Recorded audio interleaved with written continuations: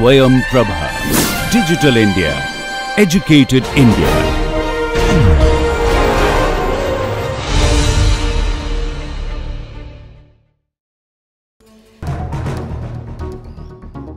Jnanam paramam dhyayam. Knowledge is supreme.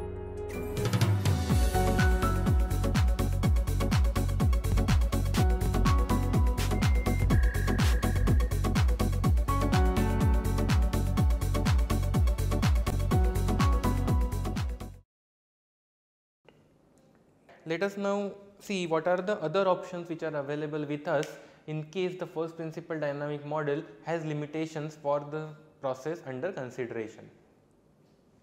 So, in that case we go with what is known as an empirical model. So, empirical model will be a model which will be developed with the help of experiments. So, as we had seen earlier, a dynamic model is that which gives you a relationship between inputs and output as a function of time. So, while generating an empirical model, what is done is that you have a process already built and then you give changes in the inputs, which may be a manipulated input or a disturbance input if possible, and then capture the response of the output as a function of time. So, let us say we have a process. This is manipulated input, this is disturbance input, and this is output. So, we give some change in the input, let us say we give some step change in the value of input and we try to record what is the value of the output. Let us say because of that change the output did not change for some time and later on started showing some response. So, we have how the input changes as a function of time and we have recorded how the output changes as a function of time, and then we try to find the function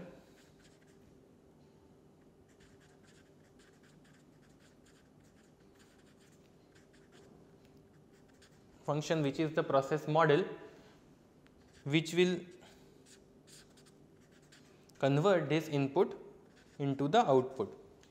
So, we do not need to necessarily know what is inside the process, what kind of equipment is there, what physical laws it follows. All we are interested in giving some change in the input and then record the output, and what mathematical function would give me a relationship which says that if a particular input is given to the process, the output which we saw is same as what will be predicted by using this particular model.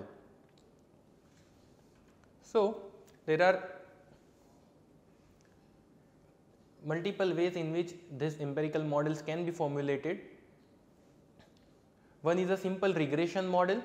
We have the input, we have data about how the input changed. So, these are all the values of ui, and then we have the values of all y's which are yi, and we can simply do regression which will tell me yi as a function of ui. So, the simplest way it can be done as a linear regression or a non-linear regression model.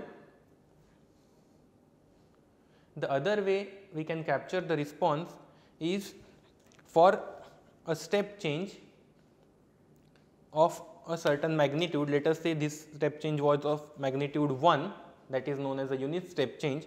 You capture the output at different time instances. So, let us say these are the different time instances, and you note down for a unit step change in the input what are these coefficients. So, we will call it y0, y1, y2 all the way up to yn. So, listing these coefficients will tell me how the system responds for a unit step change.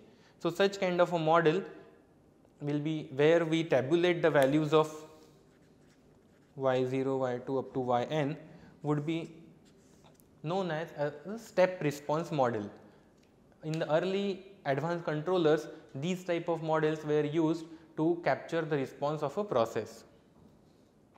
So, the idea is, if there is some input which is given to the process, you can always write it down as a summation of multiple steps, and then assuming the process to be linear, we can just add the responses corresponding to each of the inputs. Let me explain this phenomena again.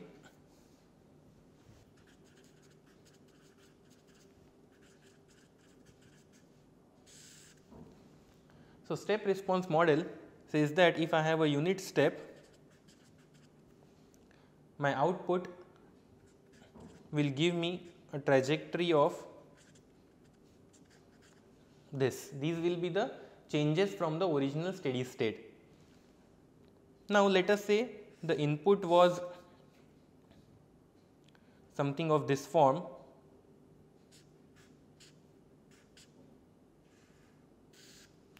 So, let us say this was the input given to a process and I want to predict what is the output.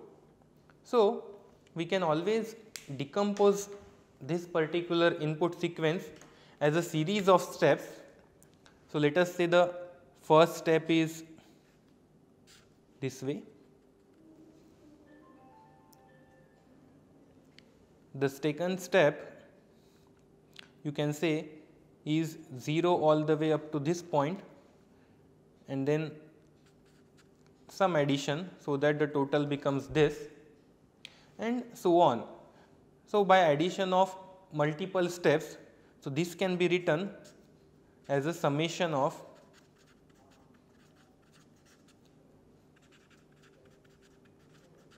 multiple positive and negative steps. And we already know, if a unit step is given, this is the response. So, if some magnitude step is given, the response, so let us say that magnitude was A, then the response will be A times y0, y1 all the way up to yn. And when we have a summation, then the response will be the summation of all the responses for the constituent steps. So, this way assume, so this all is valid assuming a linear process.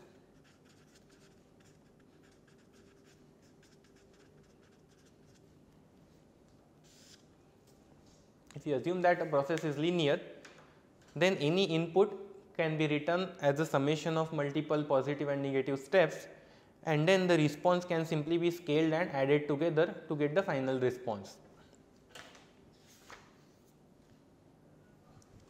And then lastly, these empirical models can be as complicated as a artificial neural network type model as well. Mostly from control point of view, we would not go to the level of artificial neural networks, but regression models or step response models, those are quite commonly used empirical models for control systems. So, now let us look at what are the advantages and limitations of these empirical models. And the first advantage is straightforward. These were developed as alternatives to the first principle models. So, especially for the cases where their first principle dynamic models are difficult to arrive at, these first principle models will be easier to develop.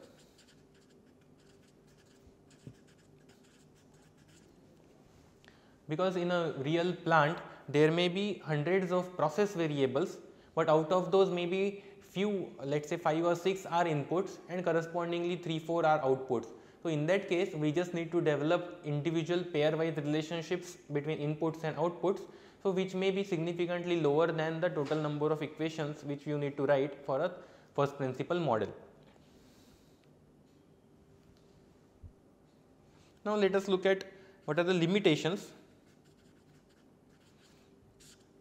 And the major limitation is that these models heavily depend on how these models were arrived at or what kind of changes which were given to the inputs. This is known as excitation of the process.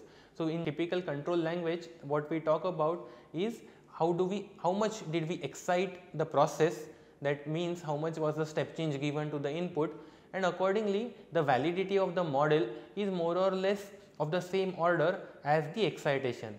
So, if while developing the empirical model the changes in the inputs were not significant, then when you use the model for prediction, that time the predictive capability is also limited. So, these do not extrapolate very well.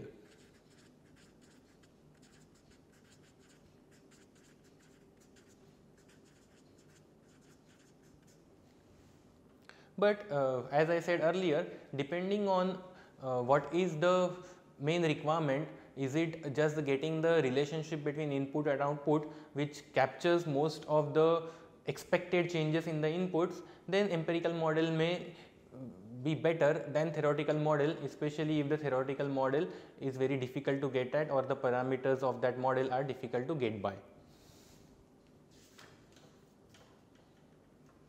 And then it takes us to the last type of dynamic model, which is sort of a middle ground between the empirical model, which are known as black box model, and the theoretical models, which are known as white box model.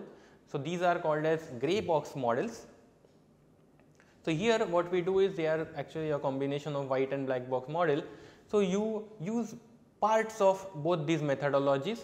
So, we use some parameters from the first principle model. Typically, it is the form of the input output relationship which we get from the fundamental or first principle modeling, and while getting the parameters of the system we use experiments or empirical data. So, in a way it is a combination of the two methodologies, and a very commonly used grey box models from the control point of view is known as a first order plus date time process. So, as we start moving into this course, we will be using this particular type of model, but at this point let me just tell you what it means. So, it is a first order plus date time model. So, here what we do is we assume a form of a function which is kp e raised to minus TDS over tau s plus 1. So, this model form is assumed, and then when we get the data between input and output, we use this data to find the three model parameters which are Kp, tau and Td. So, the distinction between empirical model and a grey box model, if it was a empirical model, I would have taken all this data and simply fitted either a regression model or a step response model between these two without considering what sort of form that equation would take. In a grey box model, we assume a certain form as well, and this has the form has physical significance.